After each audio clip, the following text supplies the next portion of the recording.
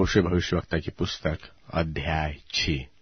होशे भविष्यवक्ता की पुस्तक अध्याय 6। चलो हम यहोवा की ओर फिरे, क्योंकि उसी ने फाड़ा और वही चंगा भी करेगा। उसी ने मारा और वही हमारे घाव पर पट्टी बांधेगा।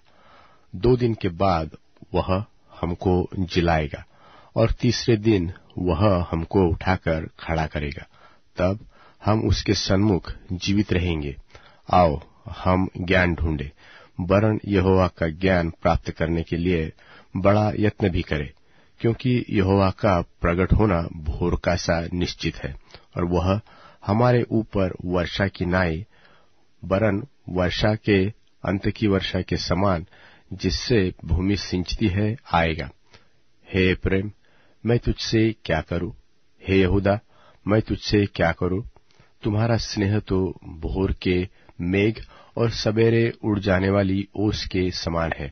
इस कारण मैंने भविष्यवक्ताओं के द्वारा उन पर मानो कुल्हाड़ी चलाकर काट डाला और अपने वचनों से उनको घात किया, और मेरा न्याय प्रकाश के समान चमकता है।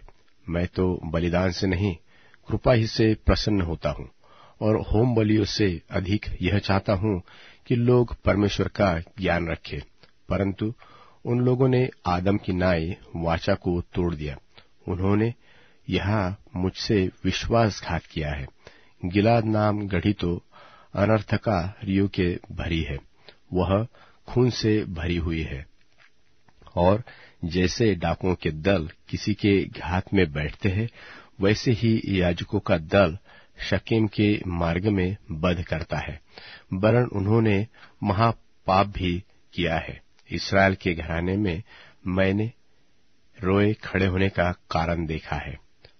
उसमें एप्रेम का छिनाल और इस्राएल की अशुद्धता पाई जाती है।